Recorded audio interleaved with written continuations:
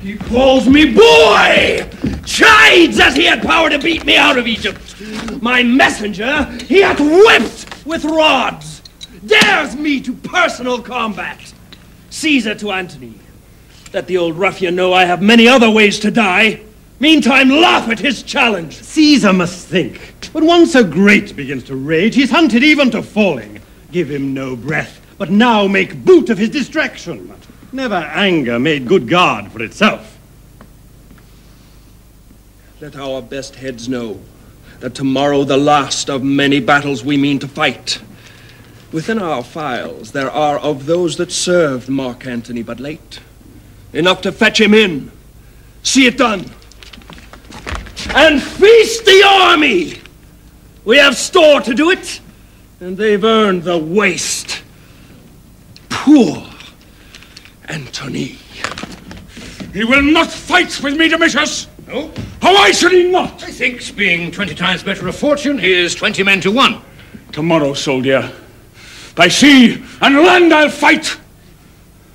Or I will live or bathe my dying honor in the blood shall make it live again. Wilt thou fight well? Oh, I'll strike and cry, take all! Well said, come on. Call forth my household servants. Let's tonight be bounteous in our meal.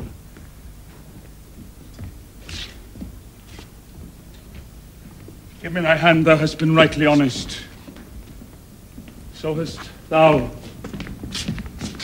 And thou. And thou. And thou. You have served me well, and kings have been your fellows. What means this? It's one of those odd tricks which sorrow shoots out of the mind. And thou art honest too. I wish I could be made so many men, and all of you clapped up together in an Antony, that I might do you service, so good as you have done. God forbid. Well, my good fellows, wait on me tonight.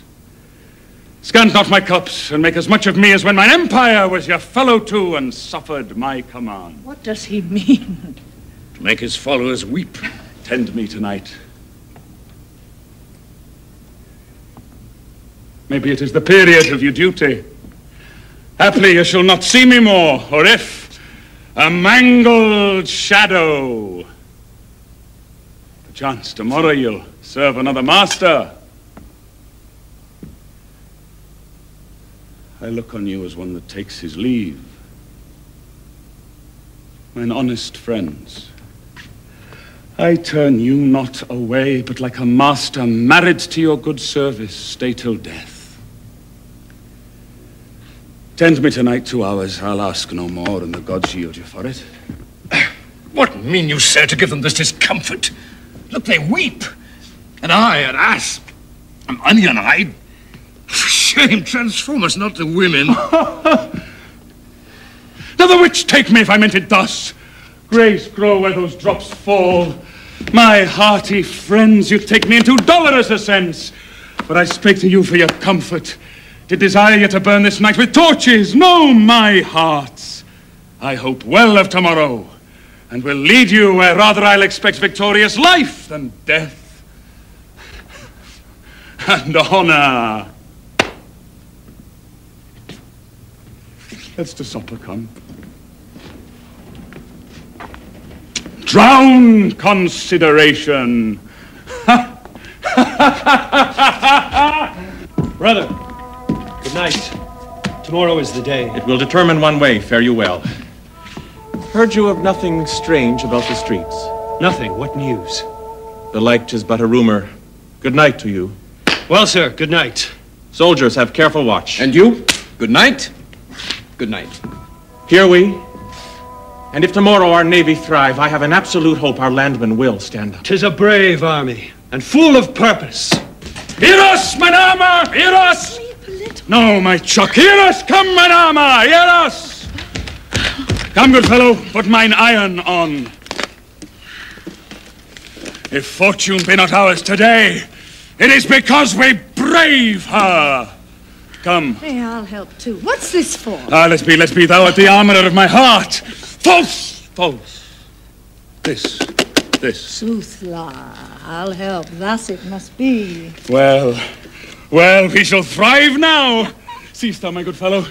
Go, put on thy defences. Bravely, sir. It's not this buckled. Really, really.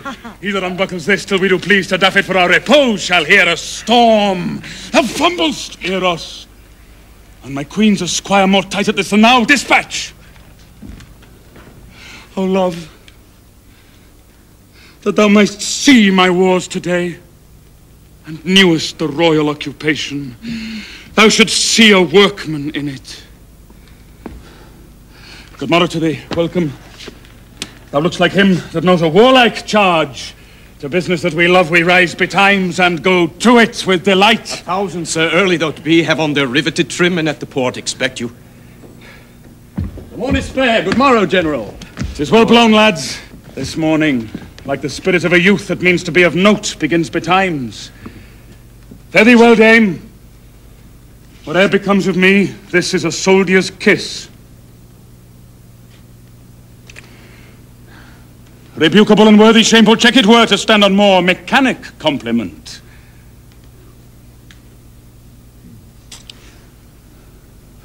I leave thee now like a man of steel. You that will fight, follow me close. I'll bring you to it. Adieu!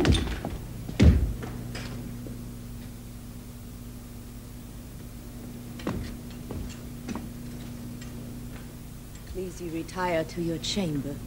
Lead me. He goes forth gallantly, that he and Caesar might determine this great war in single fight. Then, Antony. But now,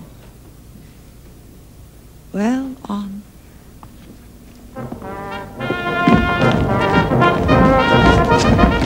God make this a happy day to Antony. Oh, would thou and those thy scars had once prevailed to make me fight at land. Hadst thou done so, the kings that have revolted and the soldier that has this morning left thee would have still followed thy heels. Who's gone this morning? Who?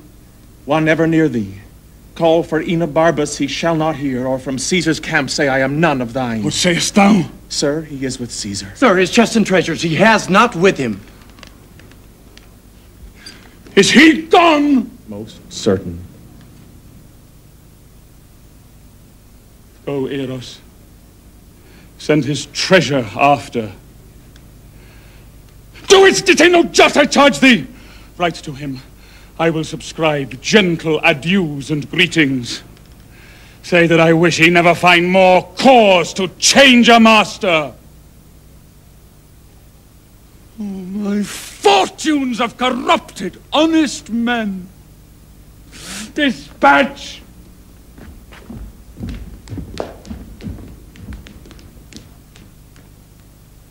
Enobarbus.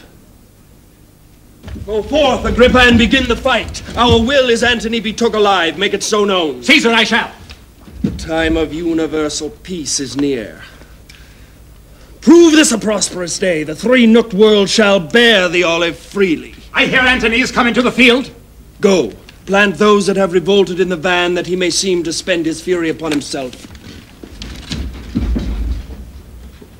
Alexas did revolt, and went to jury upon affairs of Antony. There did dissuade great Herod to incline himself to Caesar and leave his master Antony. For this pains Caesar hath hanged him. Ventidius and the rest that fell away have entertainment, but no honorable trust. I have done ill, of which I do accuse myself so sorely that I will joy no more. Enobarbus, Antony hath after thee sent all thy treasure, with his bounty overplus. The messenger came on my guard, and at thy tent is now unloading of his mules. I give it you! Mock not, Enobarbus, I tell you true. Best you safe the bringer out of the host. I must attend mine office, or would have done't myself. Your emperor continues still a Jove. I am alone the villain of the earth, and zero I am so most. Oh, Antony, thou mine of bounty, how wouldst thou have paid my better service when my turpitude thou dost so crown with gold. This blows my heart. If swift thought break it not, a swifter mean shall outstrike thought. But thought will do it, I feel. I fight against thee? No. I will go seek some ditch wherein to die. The foulest best fits my latter part of life. Retire! We have engaged ourselves too far. Caesar himself has worked, and our oppression exceeds what we expected.